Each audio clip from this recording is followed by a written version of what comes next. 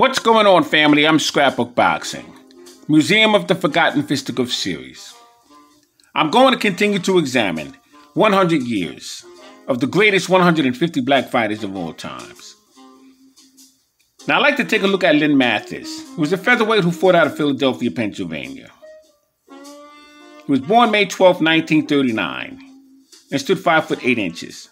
He was fast with his feet, had a very good jab, and understood his weapons, left hook and right uppercut combinations. Now, Len would begin his professional debut November 7, 1957. He would have 4 fights that year, and all knockouts. Stopped men such as Charles Carter, Lee Mann, Bernie Bibbs, and Bill Goodman. The longest he would go with 3 rounds. But in 1958, he would have several fights, beginning in January 15th. And he would take on Milton Ferguson, and he would stop him in 3 rounds in Philadelphia. February 12th, 1958, he would take on Norman Young, and he would stop him in 4 rounds. He would continue knocking men out until he would approach Pappy Goat. Pappy Goat would be a contender in those years. That fight took place May 13th, 1958. And he would go 8 rounds with Pappy Goat, but he would win a decision. He would further knock out fighters such as Henry Brown and Bobby Rogers, Steve Ward. But he would go the distance once again with Tommy Tibbs, Orlando Zulueta. Now, Orlando Zulueta was a very good Cuban fighter. I believe he was in the top 10 several times. But he was a good fighter. But he would go the distance with Orlando Zulueta. He would have a draw with Ray Lancaster, December 22nd, 1958 in Philadelphia. And it would be an 8-round draw. 1959, January 15th to be exact. He'd be in the ring with Paul Armstead, Hollywood, California. And he would lose for the first time in his career, 10 rounds. But he would get back in the ring February 16th of 59. And would take on Ray Lancaster once again, Philadelphia, and he would knock him out in 2 rounds. But he would get a rude awakening, April 13th of 59. Be in the ring with Carlos Ortiz. Carlos Ortiz would be the first Puerto Rican lightweight champion of all times. He would accomplish that by defeating Old Bones Joe Brown. But Len Mathis would suffer a beating in Philadelphia, his hometown. He'd be stopped in 6 rounds. And he would be faced with 72 unanswered punches. For that fight was stopped. Len Mathis was a very good boxer. But when it was time to step up in competition with fighters such as Carlos Ortiz, he just had problems with traps that were set for him.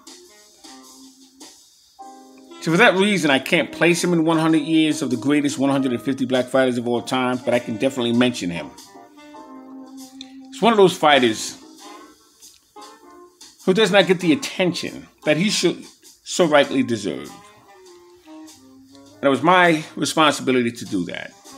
I mean, after all, he was in the ring with fighters such as Willie Towel, and Paul Armstead, and Chico Morales, and Candy McFarlane, Johnny Buzo. Johnny Buzo was in the ring with Jimmy Carter and Old Bones Joe Brown. He would stop Buzo in 1 round. That was a very good victory for him. Doug Villan fought him in Miami Beach and defeated him in 10 rounds. Fought on April 22nd, 1960. Be in the ring with Arthur Pursley, May 12th, 1960. Fought him in Philadelphia and he would stop him in 4 rounds. Kenny Lane, October 8th, 1960. And he would knock him out in 3 rounds. Now, Kenny Lane fought Carlos Ortiz for the Junior Welterweight Championship strap. Kenny Lane used to train along with Carlos Ortiz and Jake LaMotta and many others in Gleason's Gym in the Bronx, New York, located on 149th Street and 3rd Avenue. He was very underrated, but that was a very good victory for Len Mathis. He would lose to Doug Villot, Philadelphia, fought him twice. Lost to him December 6, 1960, 10 rounds. But then again in 1961, he would lose again to Carlos Hernandez.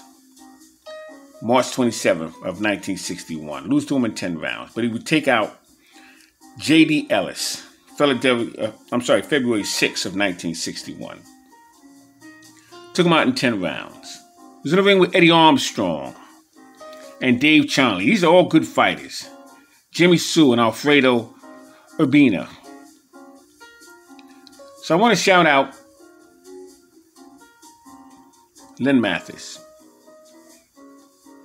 On another list, he would definitely be placed. But I can't place him on 150 greatest black fighters. That ranges within a 100-year span. So shout out to Len Mathis. He was worth enough for me to bring light to his career. Len Mathis, very good featherweight and pretty good lightweight. Among company of Len Mathis in the Philadelphia gyms, you would have fighters such as Billy Sweepy Peacock. You would have Len Brown. You would have Toothpick Brown. Very good fighters in that lighter division in Philadelphia. Shout out to Len Mathis.